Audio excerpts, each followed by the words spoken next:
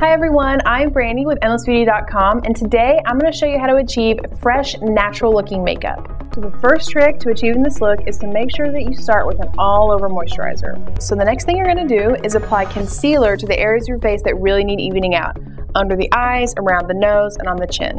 So now I'm going to apply a powder foundation over her entire face. You can use liquid if you want more coverage. It'll work the same. This is just a little bit lighter, so that's what we're going with today. Okay, so for the shadow, we're going to do a really light rosy color, nothing too dramatic because the whole idea of this romantic look is very subtle, very understated, very romantic.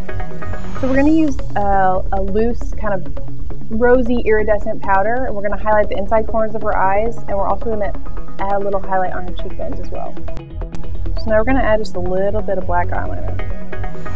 And you really just kind of want to smudge this into the lower lash line. We're not looking for a really thick, dramatic line, just something to sort of define their eyes a little bit.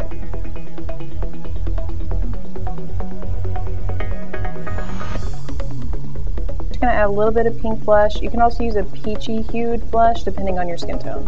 You want to be really careful to get it right on the apples of your cheeks and then move upward across your cheekbone. So now we're going to apply a lipstick. It's kind of a rosy nude colored lipstick, and I'm going to add just a little bit of gloss. So if you want a really pretty look that looks like you're not wearing a lot of makeup, I definitely recommend that you give this a try. It's really great for a first date or just a day at school, anything like that, and it looks like you didn't really try that hard.